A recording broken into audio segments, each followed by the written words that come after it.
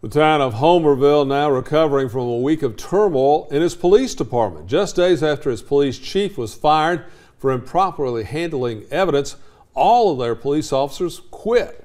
And now the interim chief and the Clinton County Sheriff are at odds. As WALB News 10's Ashante Isaac reports, the Homerville Police Department could shut down.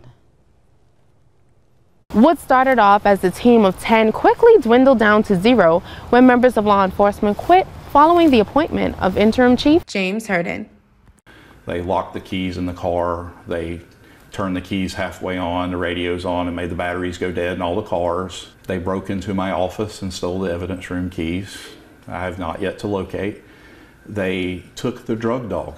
Unfortunately, from where I sit, that's theft by conversion. That's a felony. Herndon is making serious allegations against former Homerville Police Department officers. I tried to set up a meeting with the former officers today, but the one officer who showed up wouldn't talk. I will make a recommendation whether it's worth salvaging money-wise and what's best for the community and hire new officers, or we just shut it down. But either way, that's a decision for the council. Clinton County Sheriff Stephen Tinsley supports the police officers who quit, and he says the 10 deputies they have on staff will cover the county seat of Homerville. We're limited on our own manpower, but you can rest assured that the citizens of Clinton County will be protected regardless of what's going on until the city council and city manager decide what they're going to do. We're here to support them as well as all citizens of Clinton County.